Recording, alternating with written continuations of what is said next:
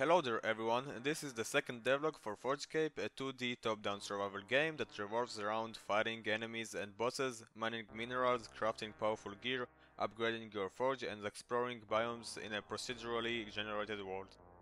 We didn't add too much stuff this month, but it was still a pretty productive one. We didn't add any new content such as enemies, biomes, items, etc. since the last devlog though, because we were more focused on implementing some important systems and finishing up some tasks before we proceed any further.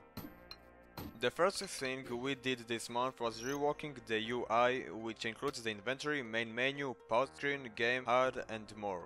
The previous UI had a more steampunk-ish design which doesn't fit the theme of our game, and that's without mentioning the fact that it was a free open game art asset, not original content.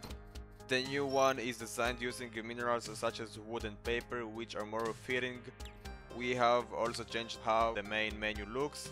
Here is a preview of its current state. We have also disabled anti-aliasing for the camera. Now the game is pixel perfect and it looks much more crispier, and honestly, it's just an improvement that doesn't even need any explanation. Now let's talk about the major changes. First of all, we have reworked the world generation due to snail-paced loading times when generating a world.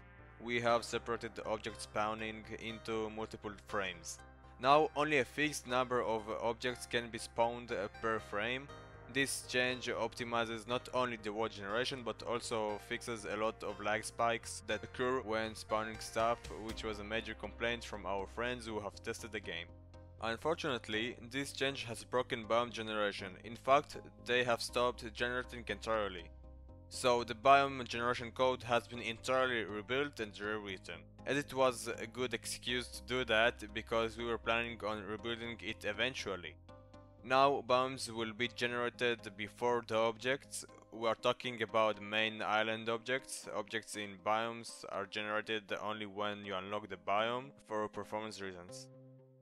We have also reworked the cave tiles and sprites so they look way less noisy right now and fit the game's art style better. And now it's time to discuss the highlight of this devlog: saving and loading. This is a feature we have been worried about implementing for a long time, but we knew that we will have to implement this at some point. There is a lot of stuff to save and it becomes complicated very quickly. The biggest issue was that we have to save all the minerals, decorations and towns in the world, as there are around 1000 of these in total in each world.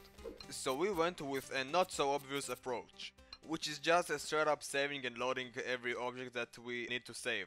And it turns out that this solution is actually not that bad and works efficiently. It might be unnecessary to do that, but if you were to do it the other way around, via applying the changes made to the world before saving, such as mining a block, placing a workstation, etc., it wouldn't make much of a difference anyways, so we would still need to save a lot of data. Apart from that, saving the other stuff is not a problem at all. Our saving system also saves stats, inventory, daytime and more. We are currently saving the game in JSON format, but we may change it later on to make it less easier to modify save files.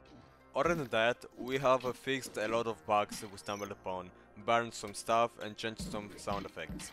In the upcoming weeks we will probably start adding new content to the game, as we already have some content in mind, but that will have to wait for next time. Until then, thank you very much for watching this devlog and we wish you all the best.